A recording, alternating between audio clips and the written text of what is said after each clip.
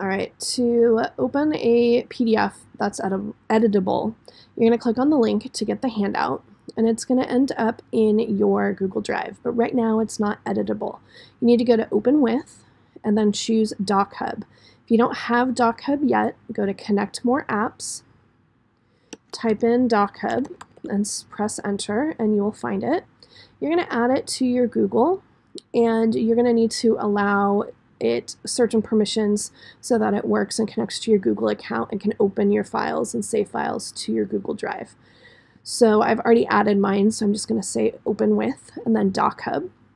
And then here I'm going to now be able to edit my document. And so I can type in my name and fill in all of the different boxes. And when I do that, it automatically saves, but it's still in DocHub. When you're ready to submit your assignment, you need to go back to this Download Export button up at the top right-hand side of your screen. Choose Google Drive. Make sure it says Update Existing with Revision, because it's going to save your empty document. It's going to save over it with what you just did when you typed in your answer. So I typed in my name. So I'm going to say Export to Drive.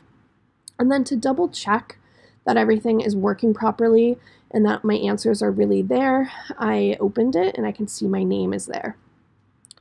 Then you can go back to your assignment and you can press Submit and submit it as a Google Doc, and then just add that PDF when you do your submission, and all of your answers will be there.